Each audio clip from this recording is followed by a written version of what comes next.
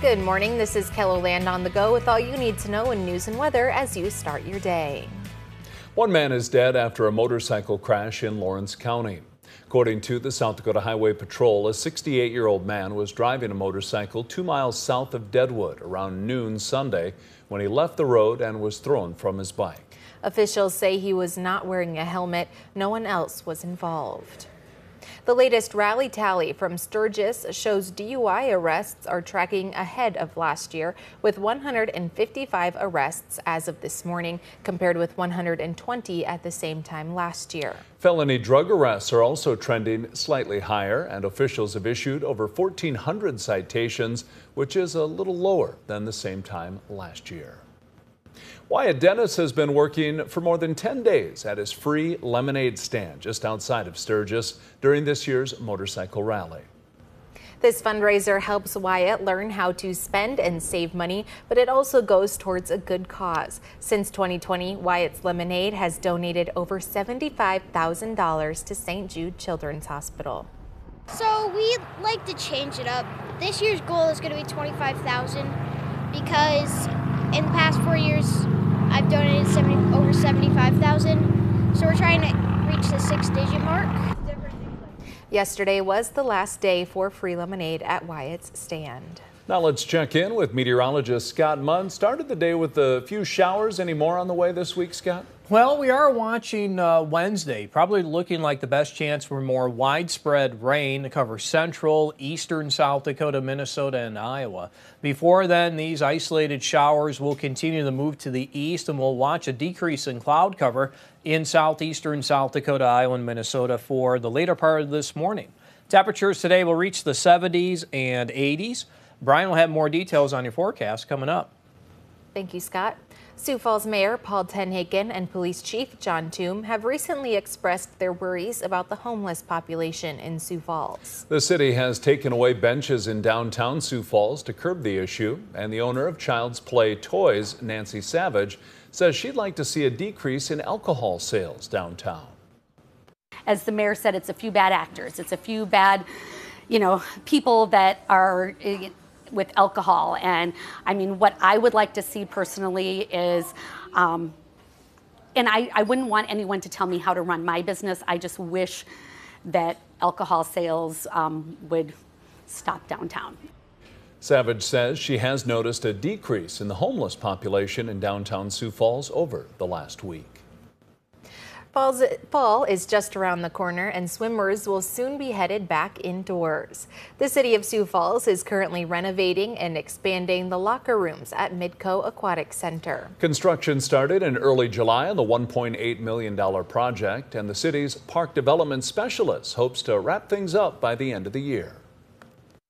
Really tight construction frame. We do have some supply issues that we're working through right now. Best case scenario is the end of December, but we might push into January. The project was made possible in part by a $500,000 donation by Sioux Falls residents Joe and Jenny Kirby. A 98-year-old U.S. Navy veteran was among those attending Saturday's USS South Dakota Day of Honor in Sioux Falls. Leon Guy is believed to be the last surviving crew member of the World War II battleship. He was a radar operator stationed in the ship's Combat Information Center. We could hear the aircraft carriers launching aircraft to intercept the Japanese planes. And you could hear all that in CIC. Guy lives in California. He's been attending these Sioux Falls ceremonies since 1990. And that's a look at some of our top stories. Now let's get one last look at your weather with meteorologist Brian Karstens. Brian? All right, our weather update today.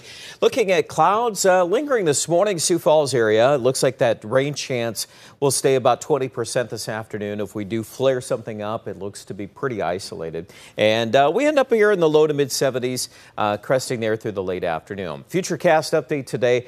For the most part here, 70s will be pretty common. Might see a couple of 80s around Phillip, and you'll notice our clouds still kind of hanging around a little bit thicker through midday into northwest Iowa, southwest Minnesota especially. And then in western KELOLAND, we could even bring back a couple of rain chances to wrap up the late afternoon there from Hot Springs to Spearfish. Even overnight tonight, there's a chance of a couple more of those drifting in across northern Nebraska. We'll see if that decides to wander east a little bit here tomorrow morning. I do expect an increase in the wind tomorrow out of the southeast. If you're in the western 2/3 of KETHLELAND, you'll really notice that. Temperature in Rapid City will go up. We could be at least 86, possibly 88.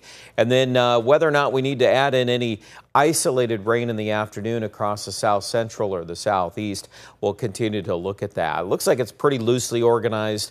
I'm more inclined to say let's wait until Tuesday night. West River, there are some thunderstorms out here toward Phillip and Wall and Rapid City. And then by Wednesday morning, those pockets of rain should move east. How much rain do we get? Well, that's a good question. And right now, it looks like we'll get some at least scattered thunderstorms out of this pattern. There's a decent amount of water stacked in the atmosphere, so it should lend itself to at least supporting some more rain, and thus we've increased our probabilities during that point. 70s today, 75 Mitchell, 77 degrees in Winter.